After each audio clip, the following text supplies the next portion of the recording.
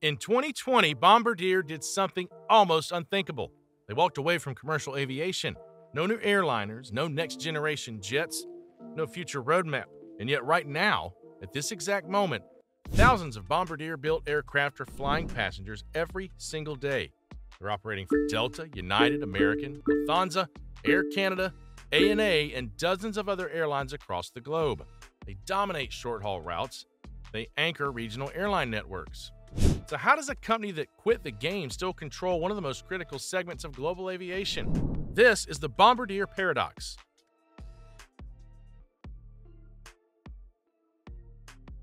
To understand the paradox, you have to rewind to a time when regional aviation barely existed in any meaningful form. Before the late 1970s and early 1980s, airline networks were built almost entirely around large jets. Boeing 727s, early 737s, and DC-9s connected major cities, while smaller towns were often underserved or ignored. If you lived outside a major metro area, flying usually meant long drives to hubs or infrequent service on aging turboprops that struggled with reliability and passenger perception. Regional aviation wasn't a growth strategy, it was a compromise. Bombardier saw the gap long before most airlines did. The shift began with the Dash 8, following Bombardier's acquisition of de Havilland Canada in the mid-1980s. The Dash 8 wasn't designed to impress passengers with luxury, it was designed to perform. Short runways, harsh weather, high cycle counts, and fast turnarounds.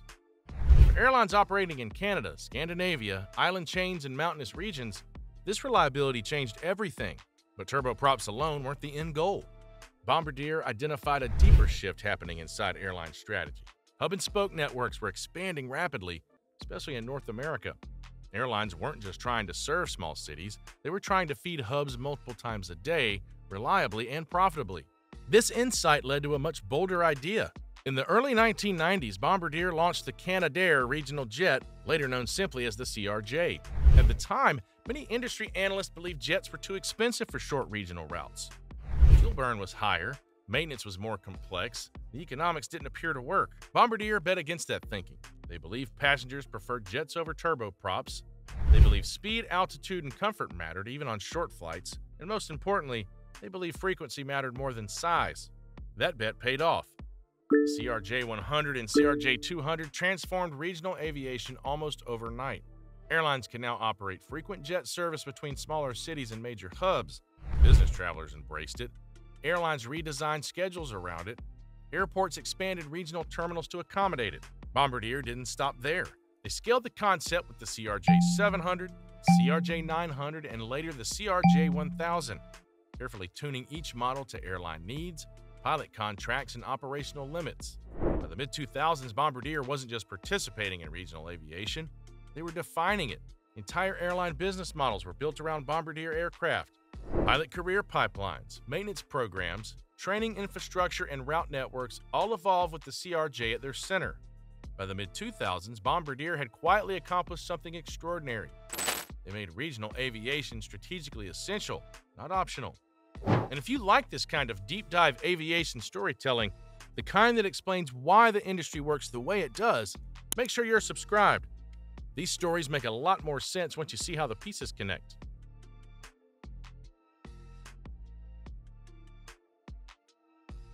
Bombardier's downfall didn't come from regional aviation, it came from ambition.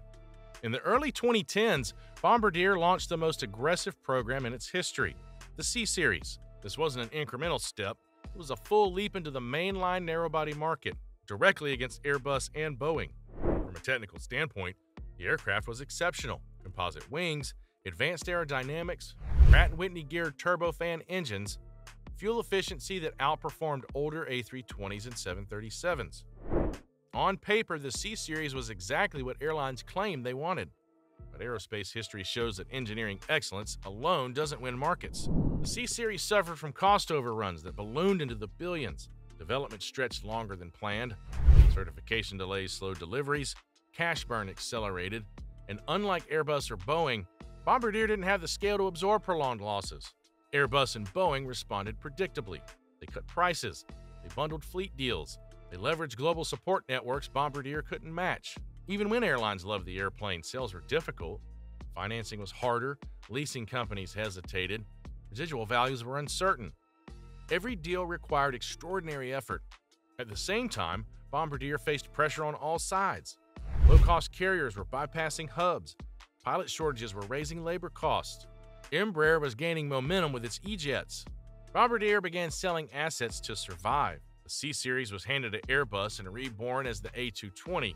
The CRJ program was sold to Mitsubishi Heavy Industries. Eventually, Bombardier exited commercial aviation entirely. On paper, this should have been the end. Bombardier loses, market moves on, the aircraft fade away. But that's not what happened. Today, thousands of Bombardier-built aircraft remain in active service worldwide. CRJ 700s and CRJ 900s operate dense daily rotations across North America. Dash 8s continue flying critical routes in Canada, Europe, and island regions where reliability matters more than speed. This persistence isn't accidental, it's structural. In the United States, pilot scope clauses limit the size, weight, and seating capacity of aircraft flown by regional affiliates. For decades, Bombardier engineered its aircraft to fit perfectly inside those limits. That makes CRJ 700s and CRJ 900s extremely difficult to replace. But scope clauses are only part of the story. Airlines have spent decades building infrastructure around Bombardier aircraft. Full-motion simulators, maintenance hangars, spare parts inventories, training programs, dispatch and performance systems. Replacing an aircraft type means retaining crews, recertifying mechanics, retooling operations, and absorbing reliability risks during transition periods. Airlines are conservative organizations for a reason. Reliability protects margins, consistency protects contracts, familiarity protects operations. Replacing Bombardier aircraft would mean discarding decades of institutional memory. Quick question, were you surprised that Bombardier still has this much influence without building a single new airliner? Let me know in the comments, because this is where aviation economics gets really counterintuitive. Globally, the story's even clearer. Dash 8 turboprops still serve routes no jet can economically replace. In harsh environments and low-demand markets, Bombardier aircraft remain the practical solution. Not because they're new, but because they work. Bombardier may be gone, but the system still needs their airplanes.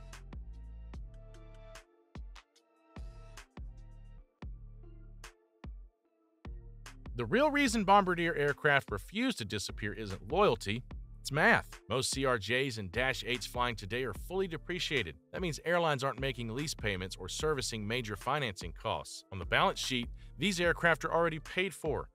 In aviation, nothing beats cheap metal. A new regional jet can cost $40 to $50 million. Financing that purchase requires years of high utilization just to break even. For airlines operating on thin margins, that risk can be existential. Bombardier aircraft avoid that risk. Their operating costs are predictable. Their maintenance profiles are well understood. Their performance is sufficient for the mission. Fuel savings from newer aircraft don't always justify replacement, especially when fuel prices fluctuate. Financing costs don't fluctuate. There's also an environmental wrinkle. While newer aircraft are more efficient, manufacturing new airframes carries its own emissions cost. Extending the life of existing aircraft can, in some cases, be environmentally defensible.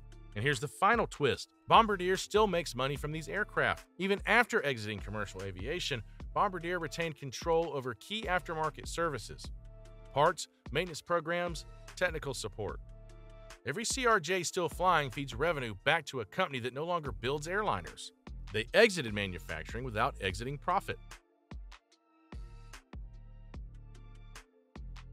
Eventually, the Bombardier paradox will end.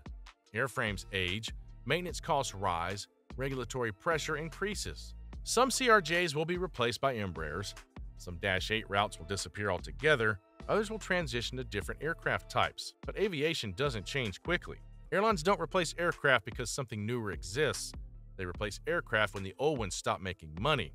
And right now, Bombardier jets still make money. So, the next time you board a short regional flight, take a look around. You might be flying on the legacy of a company that officially quit years ago. And if you want to see another aviation story where the numbers mattered more than the technology, click the video on your screen right now. It picks up exactly where this one leaves off. Because in aviation, sometimes the most powerful force isn't the newest airplane. It's the one that refuses to leave.